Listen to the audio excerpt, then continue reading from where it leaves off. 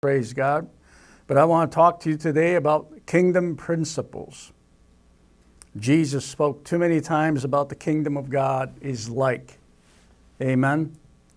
Kingdom principle.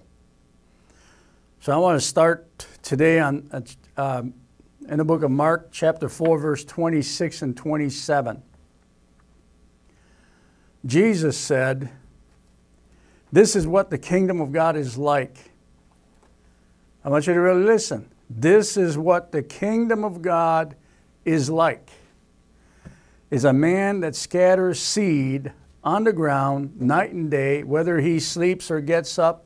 The seed sprouts and grows, though he does not know how. All by itself, the soil produces grain. First the stalk, then the head, and then the full kernel in the head. This is a revelation of how the kingdom of God works within each and every one of us. Just to repeat after me, this is how the kingdom of God works within me. The kingdom of God is as if a man should scatter seed on the ground. That's what Jesus said. You're the one that sows. You're the one who sows the seed in the kingdom inside of you. Inside of you. Remember, the soil is the heart, or you can say the spirit man, the human spirit. And Jesus says the kingdom works this way. You sow the seed on the ground. Or you can say you sow the seed in your heart. You sow the seed in your spirit man. And some people say, well, how do I sow that seed? Well, the confession of God's word sows the seed. Remember, Jesus said this in Luke chapter 8, verse 11. He said, this is the meaning of the parable. The seed is the word of God. So the seed to be sown is the word of God. And it's important to keep watering the seed, isn't it? Well, anyone that has a garden, and if you never water the garden, you're not going to get a very good crop, are you? But how do we water the seed in us? By continuing to speak it, because faith comes by hearing the word of God. Faith comes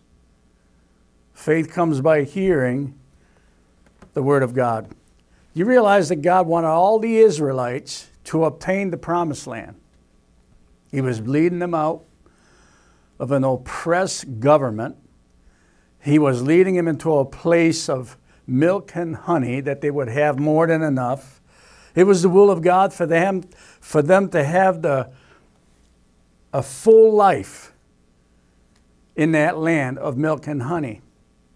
And it was actually, if you really read the scripture, it was actually their land.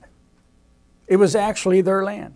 But a lot of Israelites died in the wilderness, never obtained what God intended for them to have. Why? Well, we know in the Bible says they listened to the wrong report. 10 of those 12 spies came with a bad report, and they listened to them. They listened to the negative report, but God had already given it to them. In Deuteronomy chapter 1, verse 8, you see, it says, "See, I have given you this land." God is saying, "See, I have given you this land. Go and take possession of the land that the Lord swore he would give to your fathers, to Abraham, Isaac, and Jacob, and to their descendants after them." The Israelites heard, what did they hear? They heard the word of God. They knew God gave them the land. But their eyes were not on what God had said. Their eyes were on the giants. They were on the problem, the situation that was going on. But that's prophetic for today, if you really think about it. Their eyes was not on the Word of God. Joshua and Caleb, though, had their eyes on the promise, on what God said. And God had given them that land. And they said, let's go and take it, because God gave it to us. Amen? In Hebrews chapter 4, verse 2, we read, for we also have had the good news proclaimed to us, just as they did, but the message they heard was of no value to them, because those who heard did not combine it with faith.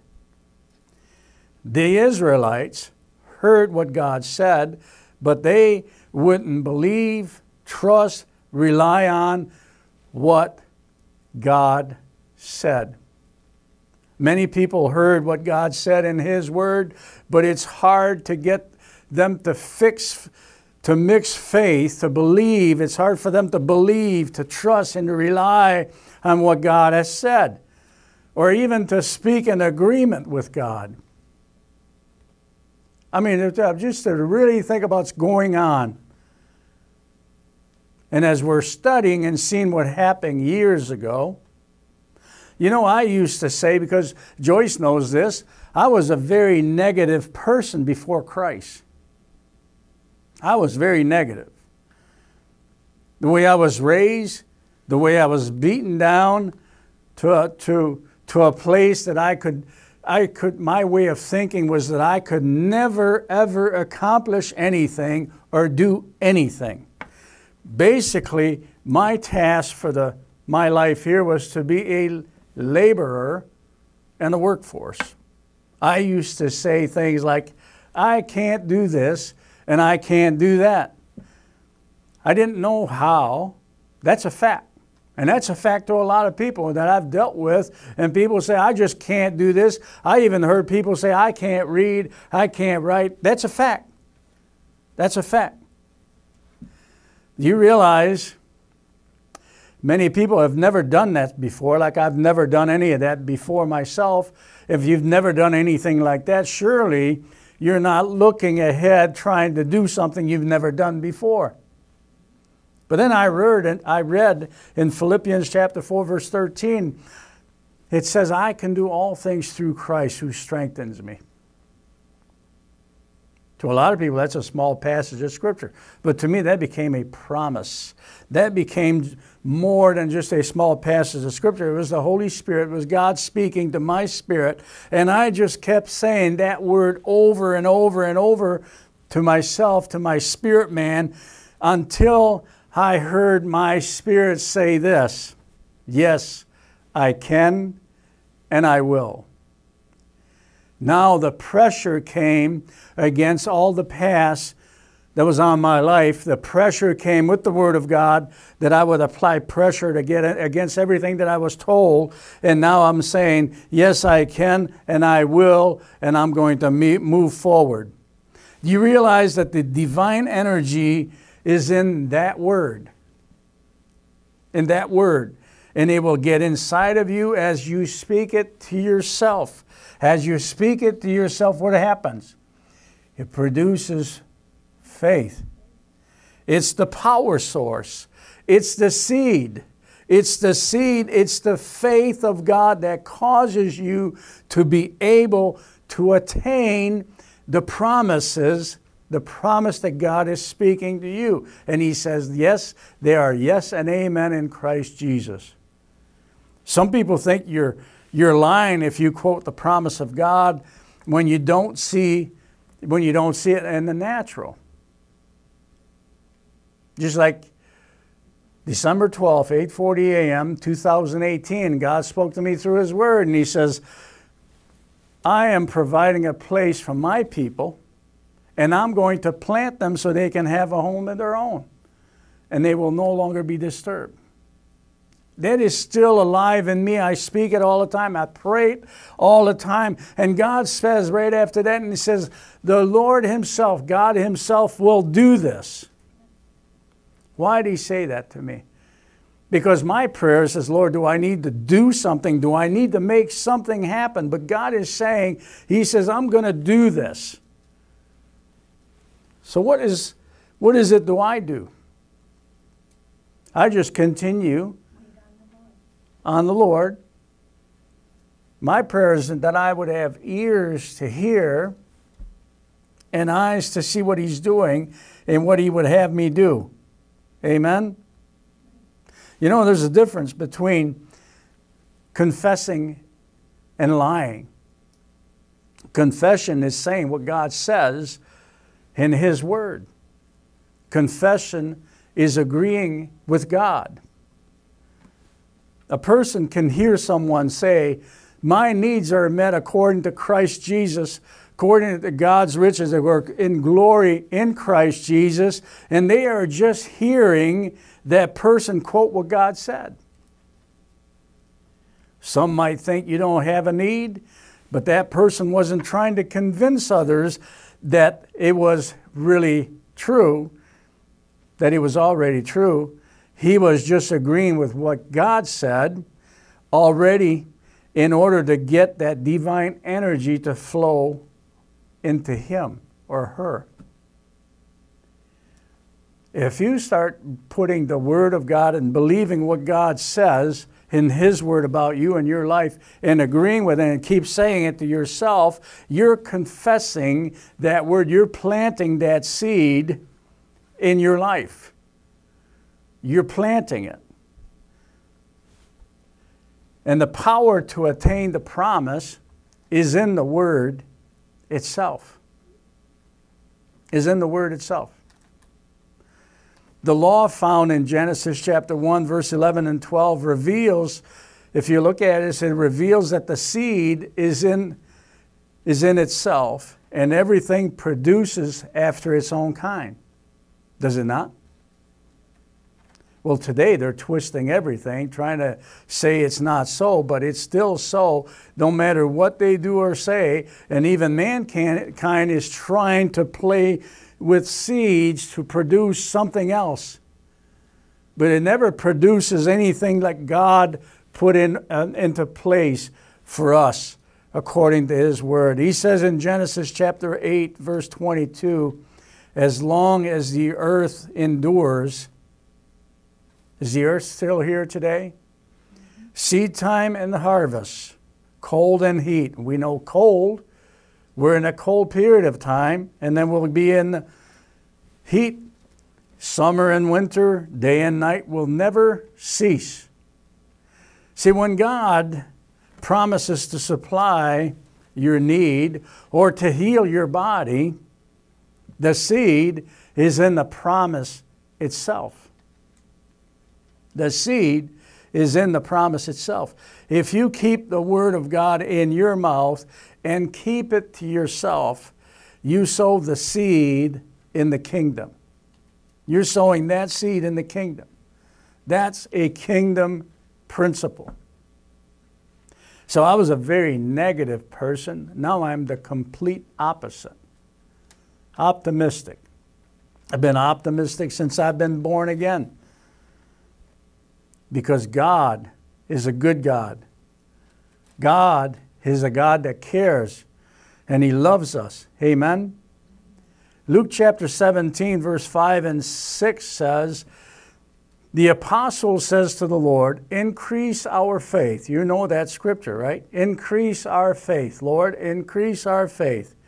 And this is what Jesus replied in verse 6. He says, if you have faith as small as a mustard seed, you can say to this mulberry bush, mulberry tree, be uprooted and planted into the sea, and it will obey you. If you have faith as a seed, and he made a point of showing us the smallest of seed, the mustard seed. And if you would say, you would speak to the problem area or the situation in your life as you have heard God say to you with that seed. Amen? Jesus didn't say it would obey God. What did He say? He said it would obey you. It would obey you. You can only get that kind of faith from God's Word. Remember, faith comes by hearing, and hearing by the Word of God. What does God say about any of our situation? What does God say about your situation, whatever you might be going through? What does He say about it? Have we even taken the time to ask Him? Have we even taken the time to put ourselves before Him to see what He has to say about it? Because He will speak to us. And when we hear that, that's the word that He's given us, and we need to plant that seed in our hearts. Amen? He said it would obey you because the power of binding and loosing is on earth, not in heaven. In Matthew 18:18, Jesus said, I tell you the truth. Whatever you bind on earth will be bound in heaven. And whatever you loose on earth will be loosed in heaven. So it must come through you. You must mix faith with God's Word. And Jesus said, if you have faith as small as a mustard seed, you would say. You would say. Now, I know the King James Version says you might say, but the Greek says you would say, and it would obey you. Something happens inside you when you speak the Word of God to yourself. The Bible says faith comes. And it gets deep inside of you that you know that God is not a man that He should lie. His Word is absolute truth. For as many as the time as God has spoken to me, and the pressure around us today comes to attack that very Word. And I know when God has spoken to me in such drastic ways before that I had to obey because I know His voice. And when He speaks to me and I hear that voice, and even when I see out there that nothing in this world makes sense, but God has spoken to me to do something, to obey Him, to rely on Him, and to trust Him going forward. And then I look at everything out there and it just does not in the physical make sense at all. And everything inside the person starts to say, what am I going to do? Because I'm so used to living like this. This is how we operate. This is the way we've been taught. This is the way we've been trained. What should I do? And now you are put in a place to trusting Him with everything that's on the inside of you. You know, nothing changes until you put that Word in you and that seed is planted. When that seed is planted, you're trusting and relying on that seed, on that promise, on that Word of God that it will come to pass. Not under my terms, but under His terms. The process is a difficult process. I mean, the process is basically putting down the flesh. Putting down everything that we know and trusting Him and Him alone and His Word. This is quite a process. Maybe a lot of people hasn't been to that place or achieved that, but hey, you have to start somewhere in Him by hearing His Word, start to applying that Word, believing that Word, and trusting Him that you start seeing changes in your life. No matter what happens in this world, I know who takes care of me. I know who provides for me. You know, I like to say that I'm the provider, but I'm not the provider. He's the provider. I've had to learn that. Because, man, pressure comes on a person. If you think you're the provider and you think you can do all of this, you're going to be so much under pressure, you're going to break, you're going to crack. But when you get into that place of trusting and regard and just looking to Him, trusting Him and His Word, because His Word is the absolute truth. But it won't happen because a harvest requires planting. You can't have a harvest without a planting. Jesus tells us two faith secrets here. He says faith works like a seed. Number one, faith works like a seed. And number two is the way to plant that seed is to say it to yourself, is to speak the word to yourself. Over, and over, and over, and over, and over. You know, when God speaks to you, I'm going to say you, I'm going to say I, when God speaks to me, I am going to be in that place and stay in that place until I see it come to pass. Do you realize opposition will come during that time? As soon as God speaks to you, I guarantee you, or you can say like they say in that one, I guarantee it to you, you're going to have opposition. People are going to say things, mean things. Some think that they're trying to help you, but you're standing on that word. You're believing and trusting God in what He has spoken to you. Amen? In Mark chapter 4, verse 26 to 27, Jesus also said, this is what the kingdom of God is like. A man scatters seed on the ground night and day. Whether he sleeps or gets up, the seed sprouts and grows, though he does not know how. Some people say, I just don't understand how my saying would cause it to come to pass. Well, that's exactly what Jesus was saying here, though you do not know how. You don't have to understand how it grows and how it works. If you just have faith enough to believe what God said and do it, it will work. It will work. But it does help understand to how it works. How it works. It's just common sense to plant the seed and go to bed. We're getting ready to have springtime here. A lot of us are going to be planting garden. We're going to be planting seed. Amen? And we're going to go plant our seed, and then we're going to do everything we need to do and then go to bed. And we know we're going to have a harvest, right?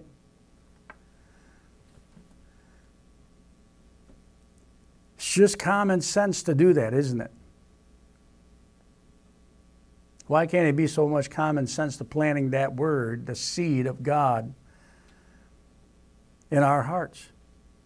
Everyone knows when you plant a seed in the ground, that seed will grow what you planted.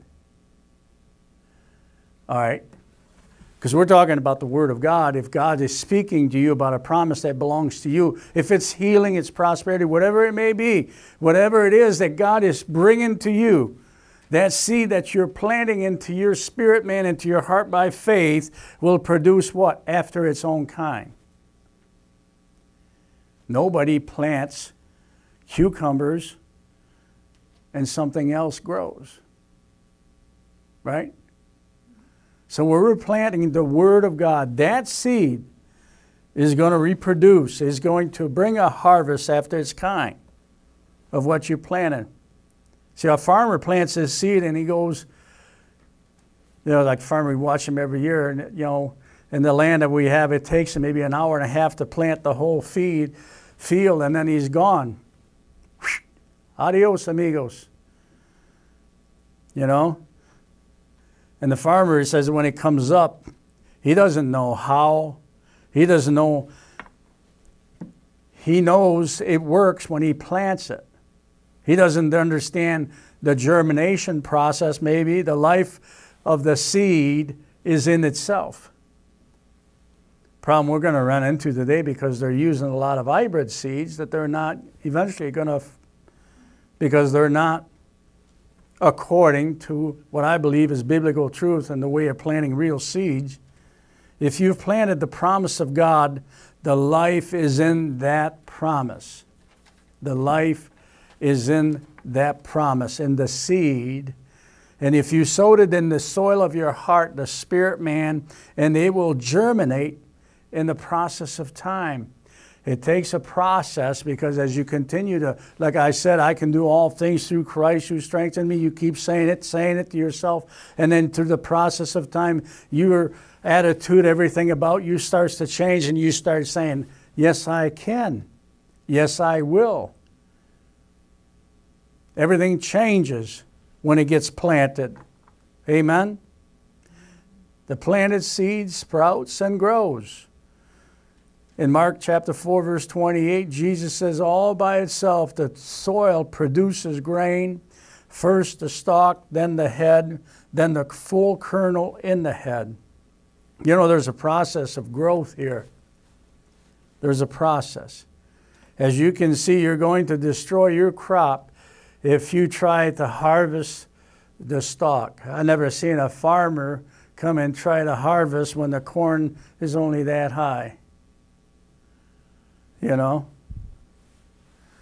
This looks like someone who has planted a healing promise and tried to receive that promise early. I'm going to give you some examples. What I mean is they know the scripture and then see a glimpse of their healing.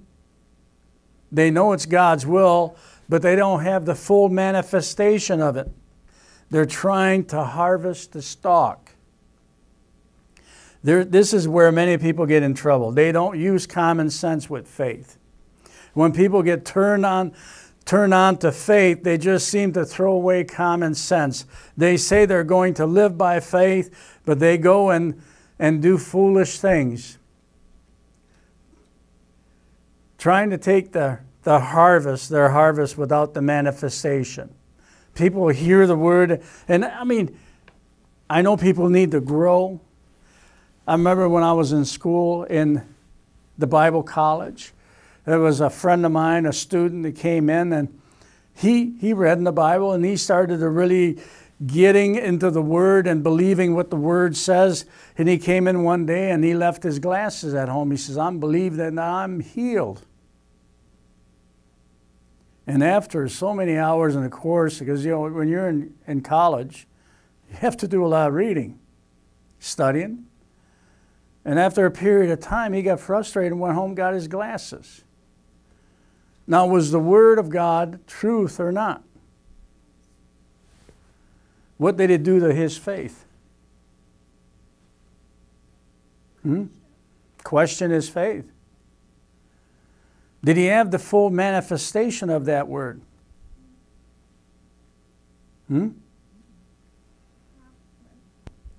There's a difference, right? But too many times people go through things like that and they don't have the full manifestation. They have a glimpse. I'm just trying to make a point.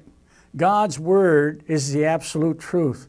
His promises are yes and amen in Christ Jesus. Amen? The Bible says in Romans 10:17, so then faith comes by hearing, and hearing by the Word of God. Faith comes by hearing. The Amplified says this, so faith comes by hearing what is told. What is told. And what is heard comes by the preaching of the message concerning Christ. A man struggled for a long time because he heard the message of faith. He loved God, but he didn't get his healing. He didn't get his healing. When I spoke with him about the word of truth, he was really upset at me. He thought I was saying that he didn't have faith. That's not what I was saying. All I was doing is sharing with him that the word had to stay planted until he could see himself healed.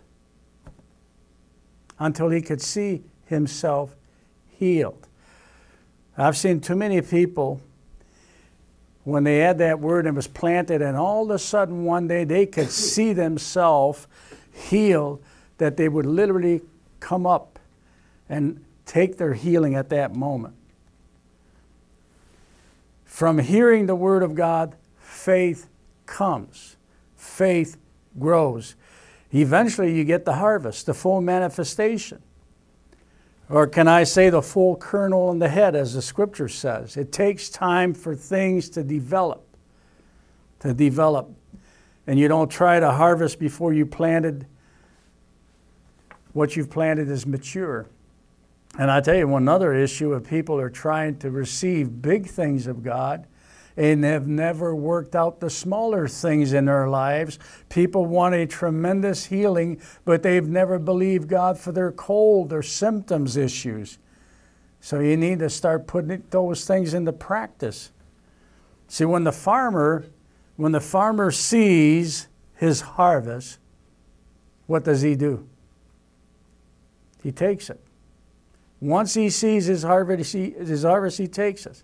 The same is true with the promises of God. When you see the manifestation in your spirit, it's yours for the taking. It's yours for the taking.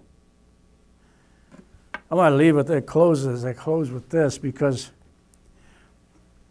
I think it was Jerry Savelle. You can correct me, Joyce. I think it was Jerry Savelle, that God had spoken to him about believing for a jet. Some people, go nuts. What is he going to do with a jet? What's a pastor need to do with a jet? Well, God wants to use them to go across the world and preach the gospel, right? But the point is this: he planted the seed. He believed God, and it was planted in his heart.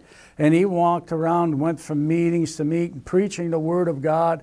And then one day it just dropped into his spirit. And what dropped into his spirit, he said this. He says, I believe I just received my jet. Did he have it? No, but he believed. He believed, and all of a sudden it just dropped into his spirit, man. I believe and I have it. I believe I have it right now. And guess what happened? The jet showed up.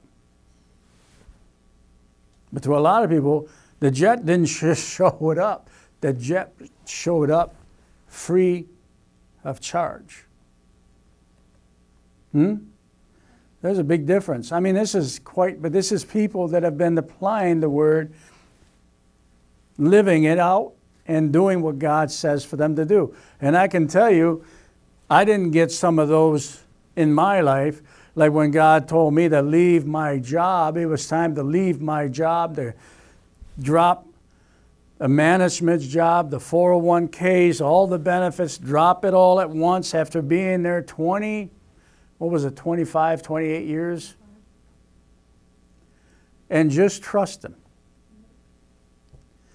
I mean, looking back now, I said, I remember talking to a congregation. The whole congregation thought I was crazy, thought I was nuts.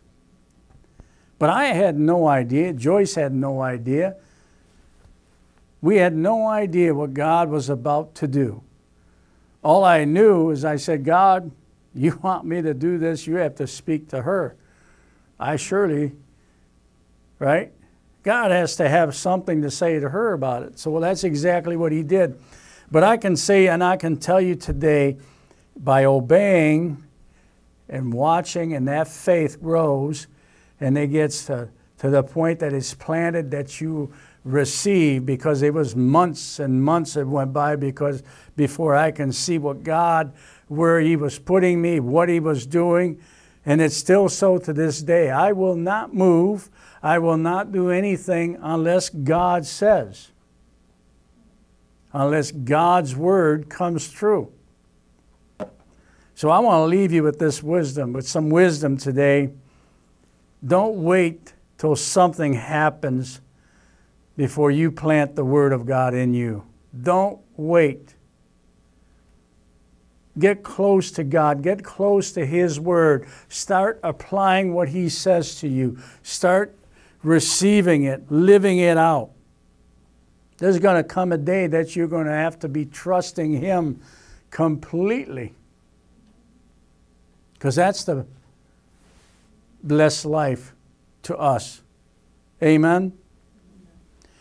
I want to leave you with this passage of Scripture in John chapter 8, verse 31 and 32. Says this, to the Jews who had believed him, Jesus said, to the Jews who had believed Jesus, or to the people who had believed Jesus, Jesus said, If you hold to my teaching, you're really my disciples. Then you will know the truth, and that truth will set you free. Amen.